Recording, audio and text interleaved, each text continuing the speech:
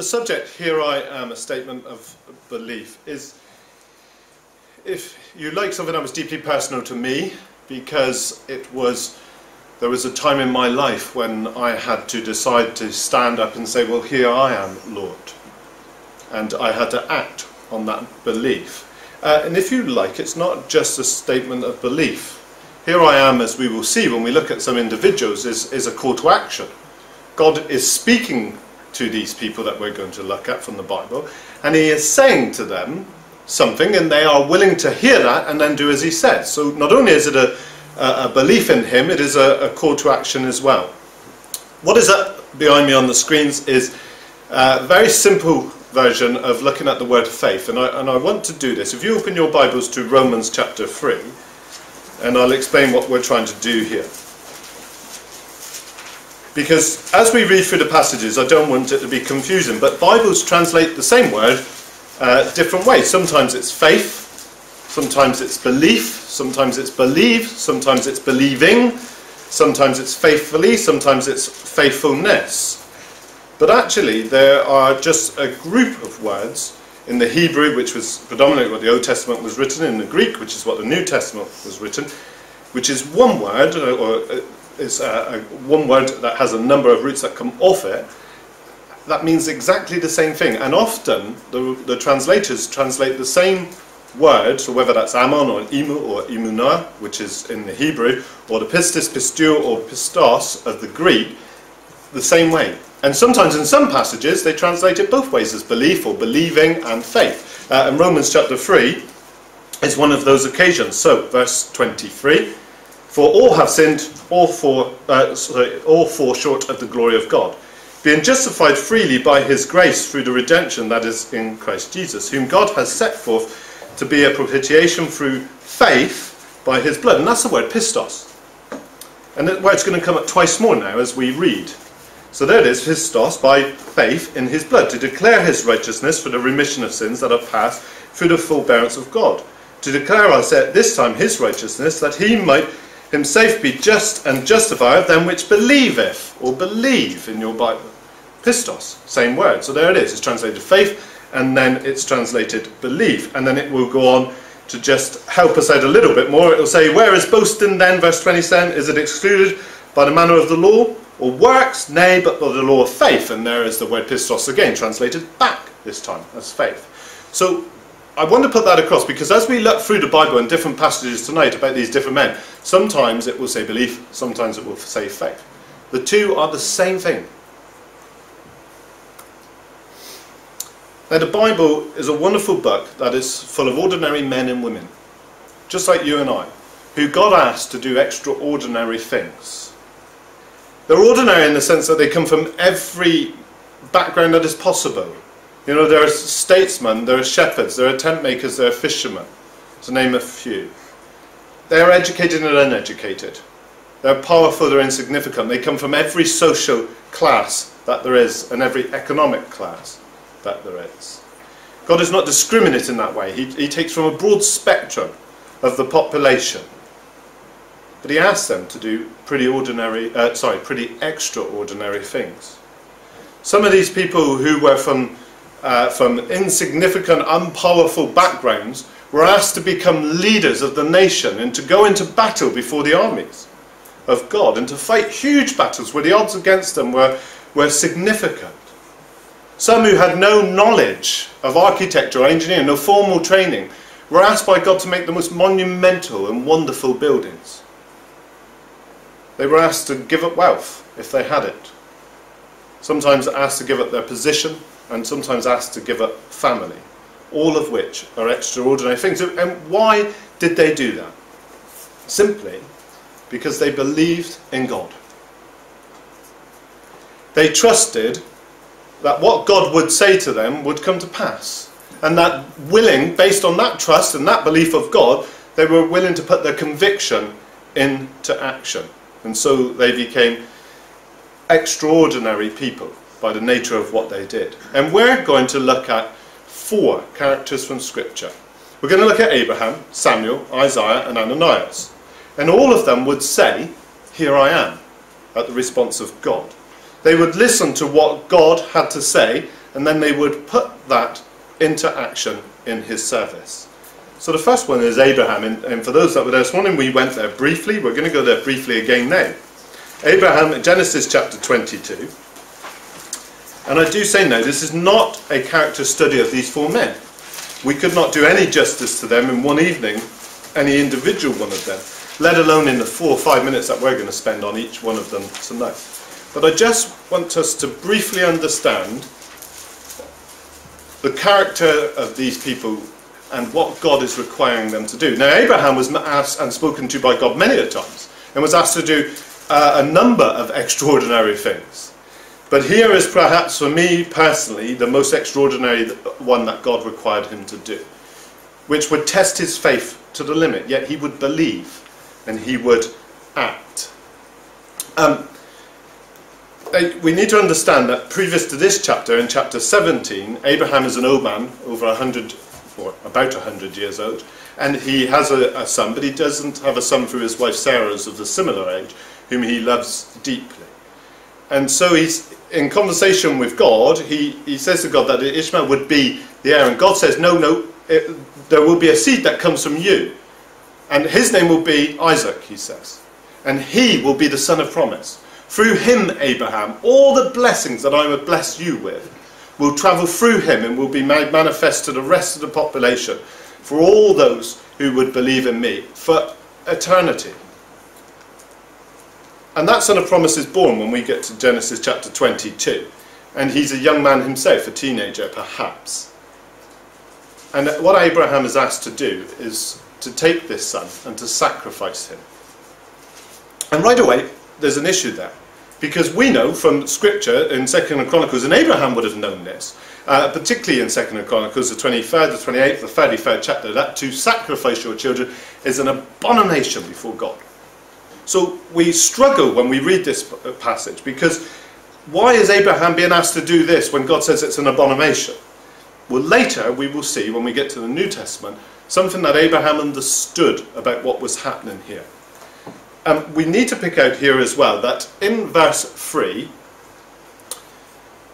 Abraham is asked to go and take his son. So this is in verse 1 to start off with. And it came to pass after these things that God did tempt Abraham and said unto him, Abraham, and he said, Behold, here I am. So there's our statement. So, behold God, here I am. And he says unto him, Take now thy son, thy only son, whom thou lovest, and get thee unto the land of Moriah, and offer him there for a burnt offering upon the mountains which I will tell thee of. Do you know, the unusual thing about that passage is that's the first time that the word love is used in Scripture. And it is about this son. So God is using that word now, or the commentators are using that word now through the Spirit of God to tell us that this was a vitally important thing. The first time love is used. The son that thou lovest. This son of promise. Take him, Abraham, and offer him up for a sacrifice. I'm a parent. 2 of my sons are here, and they'll be pleased I make this statement. I would not sacrifice my 2 children. You know, not this way. I couldn't do that. I would struggle so much. But this ordinary man, who has already done some extraordinary things, doesn't delay. He doesn't think about it. He doesn't say, I'll put that off for a little bit. I'll have a bit more of a conversation with God. I'll see if I can do this in a few days' time. Maybe he'll forget about it, and I won't have to do it. Look at verse 3. Abraham rose up early in the morning, saddled his ass, and took 2 of his young men with him, and Isaac his son. First thing in the morning, not even delaying to after breakfast. Up he gets, and off he goes. And he takes them, and you'll be very pleased to know, if it's not a story that you're familiar with, that he is right at the point of willing to offer his son, and God stops him. So verse 11, the angel of the Lord called unto him out of heaven and said, Abraham, Abraham. And he says, Here I am. The same statement. And the angel says, Lay not thy hand upon the lad. And he doesn't have to sacrifice him. It's not our subject this evening, but we're going to talk about Jesus later, and this chapter speaks of Jesus and his sacrifice wonderfully, and if anybody wants to discuss that, then we can talk about that afterwards. But here is this man willing to act on his conviction, to hear the voice of God and say, okay, I will do what you require me to do, even if what requiring him to do is probably the toughest challenge that any parent could ever have. We're going to go to another son of promise now, a young lad called Samuel. He is a son of promise because his mother, Hannah, she asked God for this son, and God gave him to her. And he was a son of promise, promised by God, but also promised by Hannah to go back to God, to worship or to work in the worship of God all of his life. That was the agreement that she made. And we find him when he's a young lad, and he's back, if you like, in his apprenticeship under a priest called Eli at the temple of the Lord. And we need to go, as it says there, to 1 Samuel chapter 3. And in 1 Samuel chapter 3, he's going to make this statement a number of times. But interestingly, although he hears the voice, for the first couple of times, he doesn't, as a young man with not much experience of life as well, he doesn't understand who's speaking to him. So if we go verse 4, so the Lord called Samuel, and he answered, "Here am I." So there's that statement, "Here I am." But actually, if we were to read on and we went through 5, 6, 7 and 8, we would understand that he doesn't really know it's God that's speaking to him right away. He thinks it's perhaps Eli the priest. And he goes to Eli the priest the third time, that's in verse 8, and he says, "Here I am. Did you call me?" And Eli then perceives in his wisdom that this is the Lord that called the child. And now let's watch the statement of this young man. "Therefore Eli said unto Samuel, Go lie down, and it shall be, if they call thee, that thou shalt say, Speak, Lord, for thy servant heareth." So he goes, and the Lord calls to him. And in verse 10, the Lord came and stood, and called as at the other time, "Samuel, Samuel." And this time Samuel answered, "Speak, for thy servant heareth."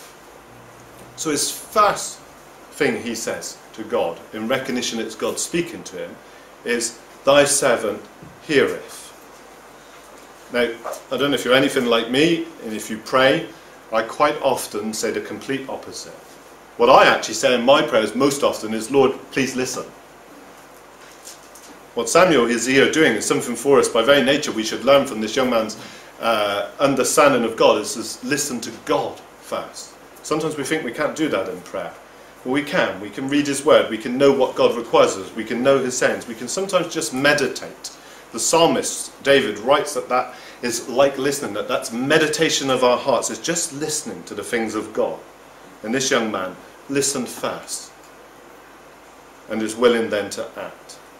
And God will say to this young man, who is of a tender age, "Look, I'm going to do something in Israel that's going to make every ear tingle." And it's a bit of a strange phrase, isn't it?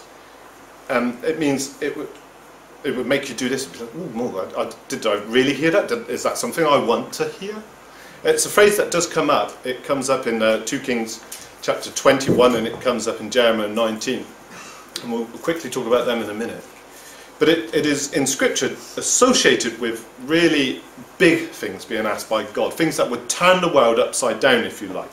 And here, this priest is of a line of Aaron, and what God is telling this young Samuel, who works below this priest and is his mentor and looks up to him, is that actually this is the last priest of that line, and that God is going to turn that priesthood upon its head, and he's going to give it to another. And that in Israel, you have to understand, would have been such a significant thing, because that priesthood was supposed to be forever, and God said no.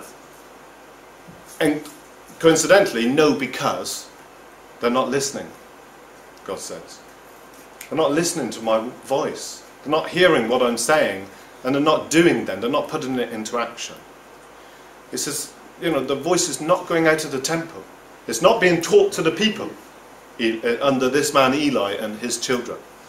And so this young man then, verse 15, after hearing that, he lays awake until morning, and then he opens up the door of the house of the Lord, the place where the Lord would dwell, the place where we know from Scripture the teaching of God was supposed to come out of the door of that house into the nation. And if we had time tonight and followed Samuel's life through, we would find that Samuel is then all about teaching that word, getting others to listen to the voice of God. He would set up the school of prophets so that people could teach. He would help establish the order for the temple worship so that the temple and the priest and all of that that's around it would teach the nation of Israel about God. In 2 Kings 21 and Jeremiah 19, it is used on both occasions, that tingling of the ear, to take them into captivity. And again, if we were to look at the context of those chapters, and we can do that in our own time, or we can talk about it afterwards amongst ourselves, we would find that the reason that they are taken into captivity as a nation is because they do not listen to the voice of God.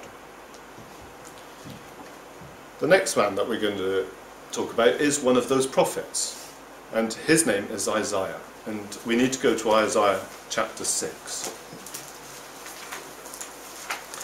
Now, interestingly, this is, if you like, the calling or the ministry of the prophet Isaiah in the 6th chapter. In most prophets, not all, but in most prophets, that happens in the first couple of verses of the first chapter of their book.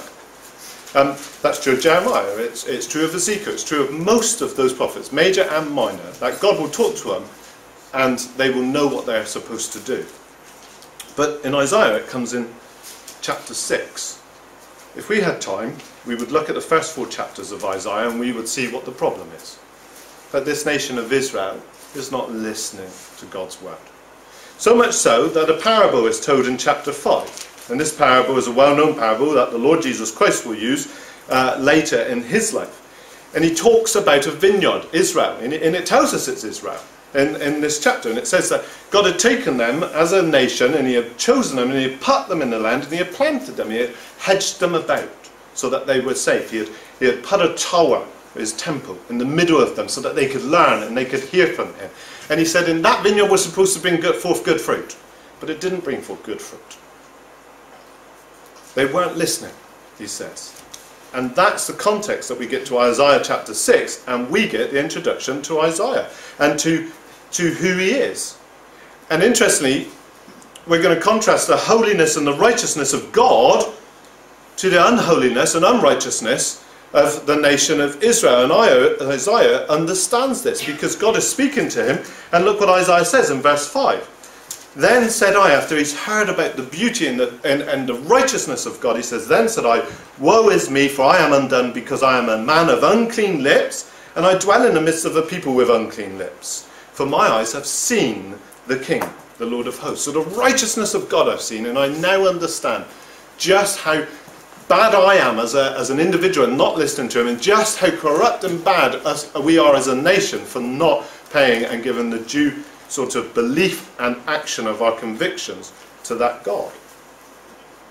And so he will tell him something. He says that he is going to do an evil amongst the people.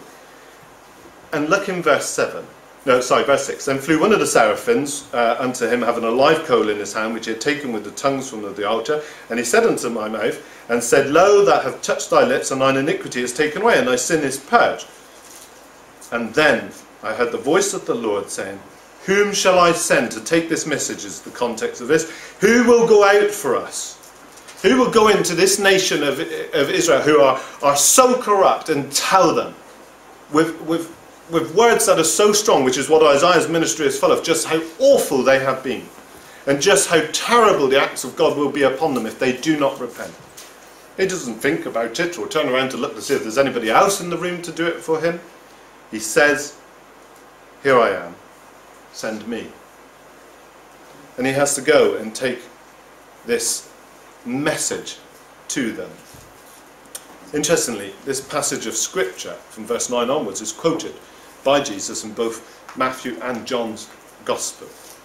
And he talks about the inability of the nation of Israel at his time to listen to him. So when we come to the 7th chapter of Isaiah, verse 3, then said the Lord unto Isaiah, go forth now to meet Ahaz, thou and Shear-Jashub thy son, at the end of the conduit of the upper pool. So he's got to go. And take heed, be quiet, fear not, neither be faint-hearted, for the 2 tails of smoking firebrands, for the fierce anger of Rezin with a seer, and of the son of Rememiah. And he's got to take this message out to the king and say to him, do you know what God's going to say to you? God's going to tell you that everything that you hold dear is going to go. I'm going to take it away, I'm going to destroy it, I'm going to bring down this force from Samaria, and I'm going to destroy everything that you hold dear. And he says, send me, I'll take that message. Here I am. He believed God enough that the conviction that he believed would turn into action. I think for balance, it's always good for us to now come out of the Old Testament and go to the New Testament. And we're going to go to the book of Acts and to the 9th chapter, to a man there called Ananias. And again, before we get to this man, we need to have a little bit of context very briefly about what's happening. See, before we're introduced to Ananias, the book of Acts is going to introduce us to a man called Saul. Saul of Tarsus. He is known at this time. Later, he will change his name and become the Apostle Paul. But Saul, at this time, is persecuting the church. So at the end of chapter 7, in the last couple of verses of chapter 7, we read this.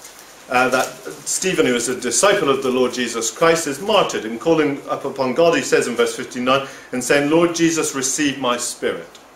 And he kneeled down and cried with a loud voice, Lord, lay not this sin to their charge. And when he had said this, he fell asleep. We need to continue our reading into chapter 8. And Saul was consenting unto his death. And this is that Saul of Tarsus. He did not like these new Christians. He was a Jew. And he wanted to persecute them. If we go into he's responsible for the death of Stephen, we can see this. And if we go into chapter 9 and verse 1, we can see just how much he hates these Christians. It says, and Paul, yet breathing out threatenings and slaughter against the disciples of the Lord, went unto the high priest and desired of him letters to go to Damascus, and that's important, to the synagogue, that if he found any of those that are of this way, of the way of the Lord Jesus Christ, Christians, whether they were men or women, he might bring them bound unto Jerusalem and do what he had done to Stephen. That's his hatred. And what actually happens in this chapter is, as he's travelling with those letters of authority to Damascus, the Lord Jesus Christ, who is now raised from the dead, the resurrected Lord, and sits at the right hand of the Lord, will visit him in a manifestation of a bright light on the road to Damascus, which will make Saul blind. And he will have a conversation with Saul, and Saul will understand the folly of everything he's been trying to achieve.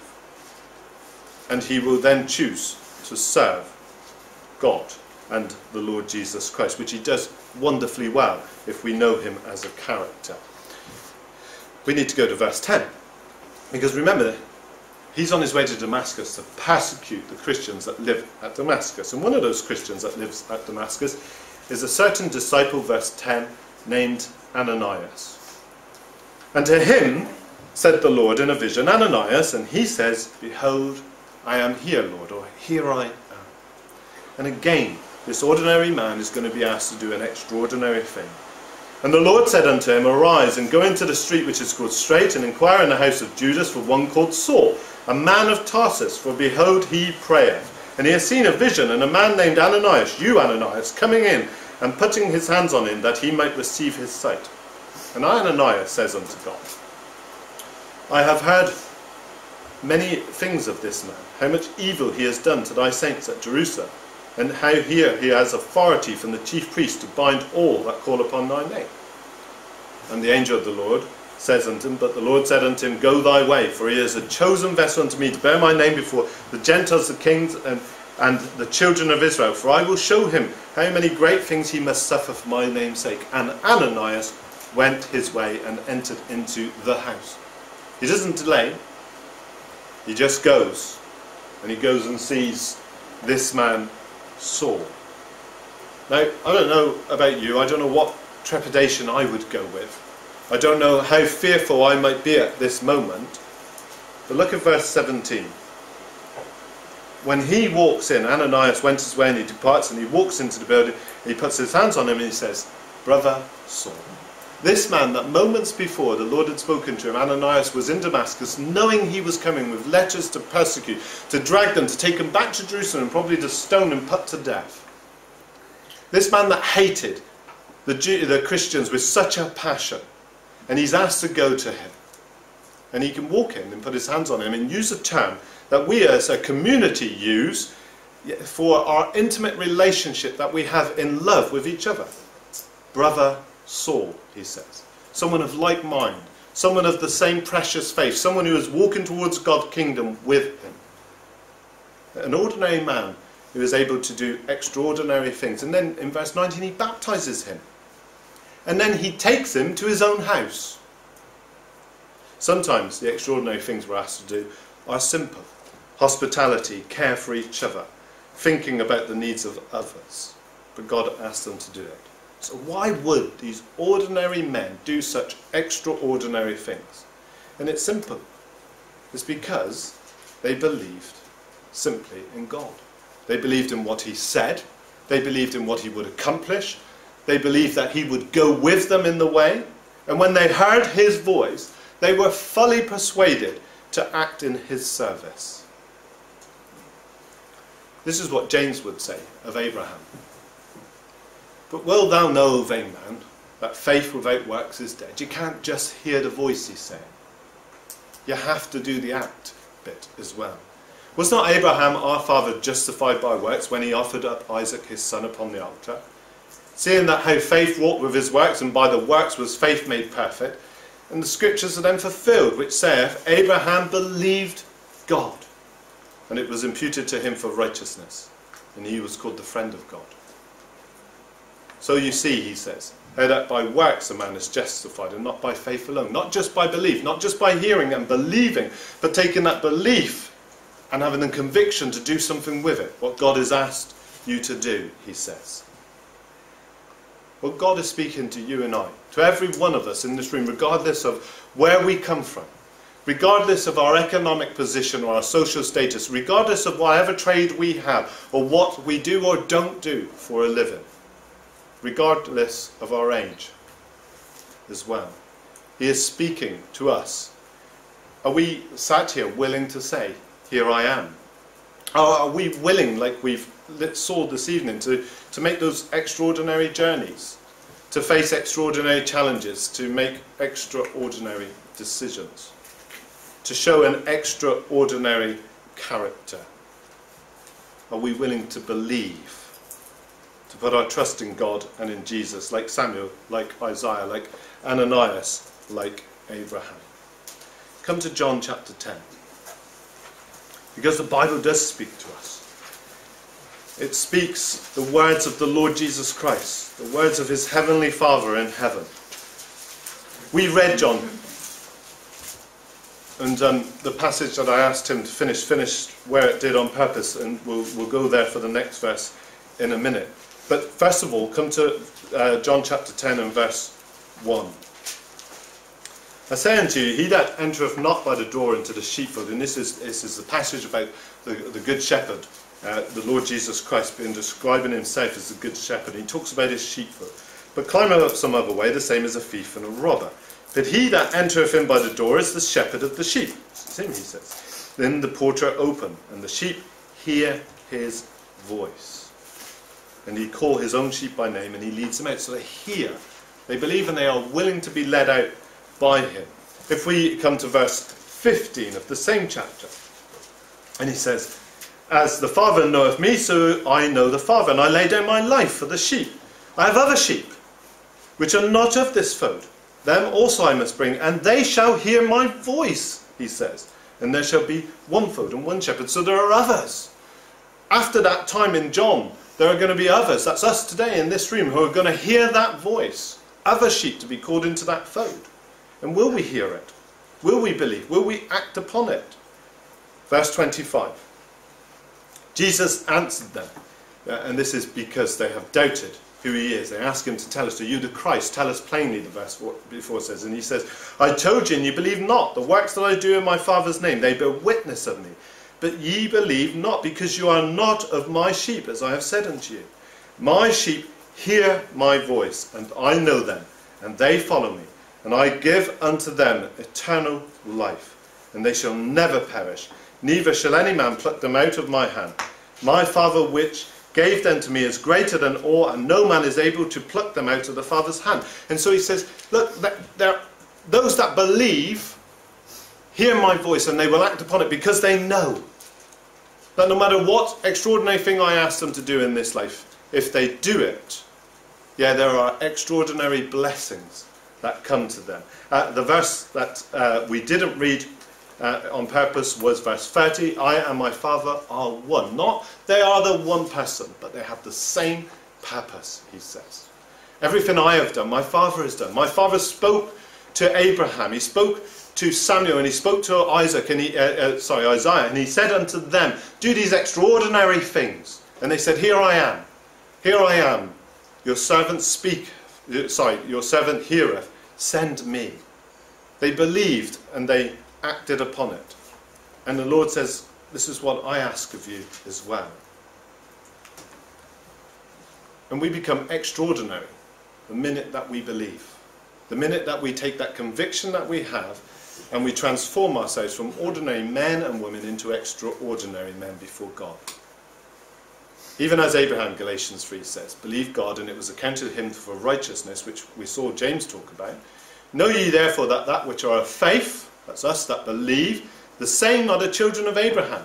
And the scripture, foreseeing that God would justify the heathen through faith, preached before the gospel unto Abraham, saying, in thee shall all nations be blessed. So, they that which be of faith, those that believe, are blessed with the believing or the faithful Abraham. We have extraordinary blessings. We have the extraordinary of hope that not only in this life does the Lord Jesus and the Lord God go with us, but that they have promised us something wonderful, and that is a life eternal with them if we believe, are willing to say, here I am, and are willing to act upon that faith. Those are subjects for another evening to look at in more depth. But you know, the first thing that we are asked to do comes up at the very end of Mark's Gospel. The minute that we have belief, we are asked to do something. And again, it's not a subject for tonight, but it's a good place for us to leave. And the subject will come up if you're listening to this talk. It will come up again on other evenings. But in Mark 16 and on the 16th verse, the Lord Jesus Christ says this.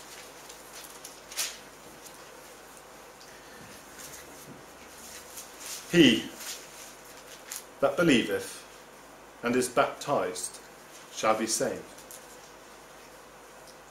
He that believes. Here that says, here I am, to the voice of God. The first act that God asks them to do, the first extraordinary thing that we are required to do, is to go into the waters of baptism. And through that, we enter into the blessings of Abraham and salvation.